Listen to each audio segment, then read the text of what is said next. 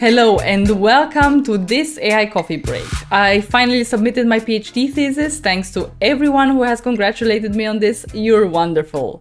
Now it's time to talk about efficient training methods allowing to train enormous deep learning models on consumer GPUs such as an NVIDIA RTX 4090. Maybe you already tried to train a large language model of 7 billion parameters only to run out of GPU memory? Well, it's a common problem that has been already addressed by parameter-efficient tuning methods such as LoRA, but such methods come with problems. Some can slow down training, whereas LoRA is fast but degrades model accuracy. Another problem is that it only works for model fine-tuning, but is not suited out of the box for pre-training. A new training technique called GaLore might just be the solution you need, as it outperforms LoRA in terms of accuracy and supports both pre-training and fine-tuning. Let's dive into it. But before we can understand the gist of GaLore, we first need to remember what the key idea behind LoRA was. In a nutshell, LoRA approximates the large weight update matrices that consume a lot of GPU memory with two smaller matrices. In a bit more detail, a model with many parameters has large weight matrices for each layer.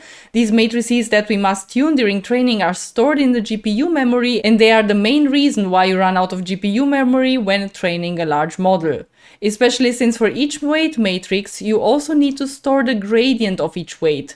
Storing the optimizer states and the model activation only adds to the memory requirements.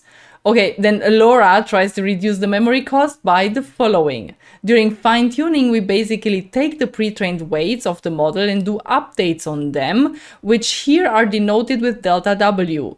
And LoRA assumes that the updates that we do to the weight matrices are low rank, meaning that the weight update matrix can be approximated exactly by two matrices A and B, which have fewer rows or columns than the full delta W actually has.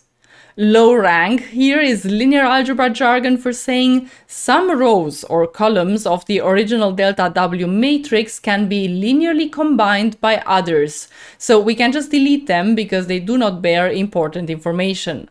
So LoRA does fine-tuning updates on A and B, which have fewer entries, thus require less memory. But the problem is that the weight update matrix is not always low rank, or at least not as low rank as the R rows and columns we set for A and B to save on GPU memory. R is a hyperparameter. So the approximation becomes inexact, leading to lower accuracy, and it's also possible that this reparameterization with A and B changes the optimization landscape, thus the gradient training dynamics, which is not considered by the LoRA algorithm. So this is where GaLore comes in. The key idea now for GaLore is to approximate the gradients, while LoRA approximates the weight updates. Instead of approximating the weight update matrices, one can work with gradient matrices given from a projection matrix P that contains only R columns.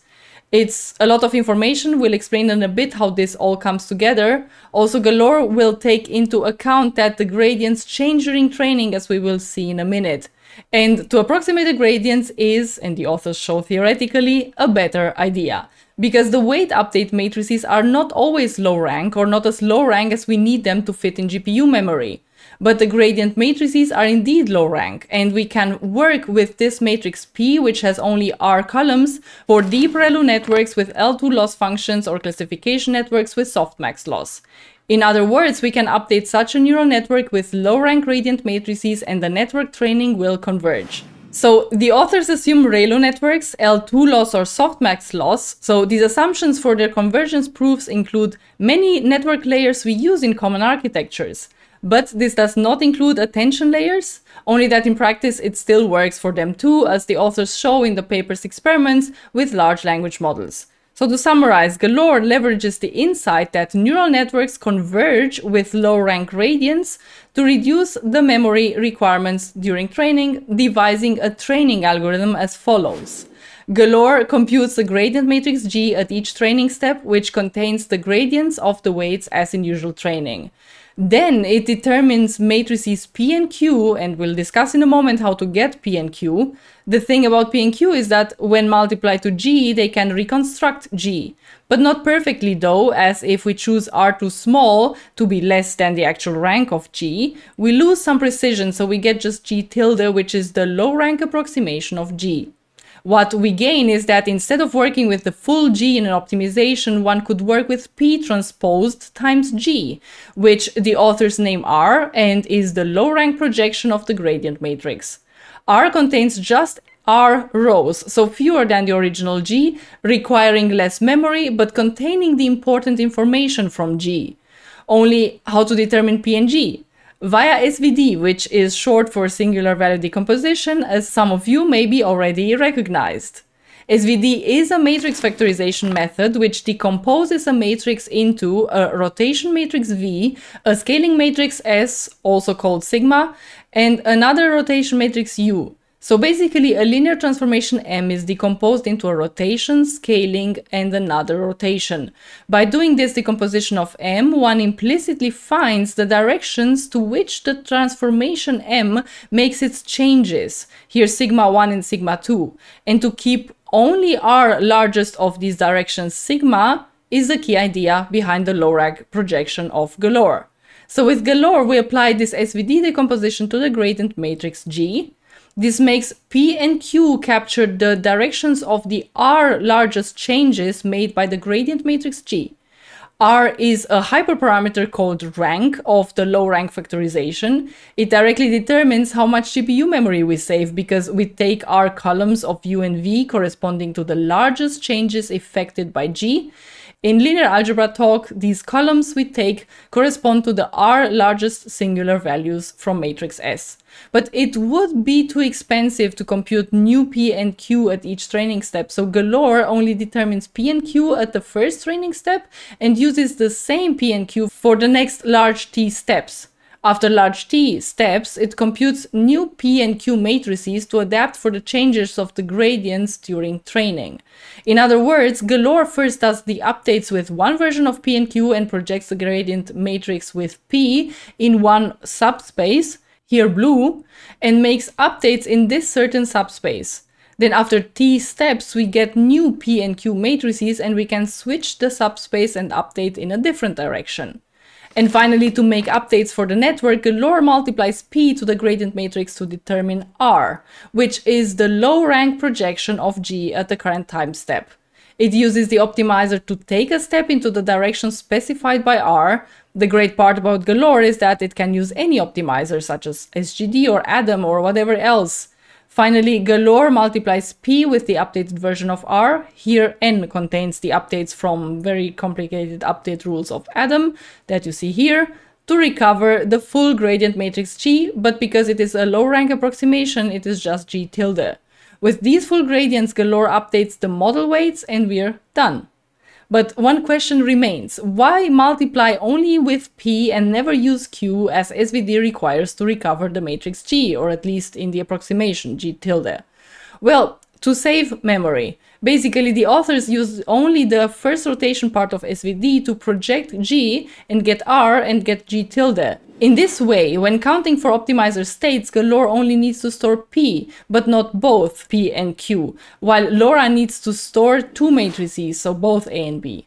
GaLore is thus more memory efficient than LoRA, and in this table the authors also write the memory complexity for storing the weights with GaLore applied to Adam and compare it to LoRA, in the favorable case of using only the P matrix and not also the Q matrix. And the memory cost for LoRA is larger for a given rank R of the low rank factorization because it needs to store the pre-trained weights as well as the low rank factorization of A and B. GaLore merges the weight updates directly into the weight matrix and needs to save only that one, so the memory cost is lower than for LoRA. As for experimental results with GaLore, they are quite impressive. GaLore could pre-train a Llama 7B with 8-bit optimizers from scratch on one consumer GPU with 24 GB of memory, while LoRA is not suited for pre-training, so they don't compare to it. After 150,000 training steps corresponding to 19.7 billion tokens on the C4 dataset with GaLore, Llama 7B achieved a perplexity of 14.65, and this is very close to training with Adam. This is still pre-training, something that LoRA was not meant for. So now for fine-tuning, the authors conduct experiments with a Roberta based on glue. GaLore achieved an average score of 85.89 and outperforms LoRA, if only just by a bit. Also, I find the choice of the glue benchmark and model quite interesting, and I would be curious to know how fine-tuning fares with larger and more modern models and benchmarks such as llamas or GPTs on math tests and so on. Now, wondering how large the step size t can be? Well, the authors conduct ablations with it. They find that the step size t can be quite good, around 250 to 500. Why? Because if t is too small and we change subspaces all the time, we end up not converging in any of those subspaces. If t is too large and we re-update p too seldomly, we basically optimize in just one subspace, so performance gets worse again. So GaLore is a better theoretically motivated alternative to LoRA. It invests in theoretical proofs to make sound assumptions, leading to better performance than LoRA in fine-tuning, even if just by a bit. Unlike LoRA, it works out of the box for both pre-training and fine-tuning, so if you're running out of memory when training your large language models, GaLore might be just the solution you need. What do you think about GaLore? Let me know in the comments below, and if you like this video, do not forget to like and subscribe, as we would love to see you with our next video. Okay, bye.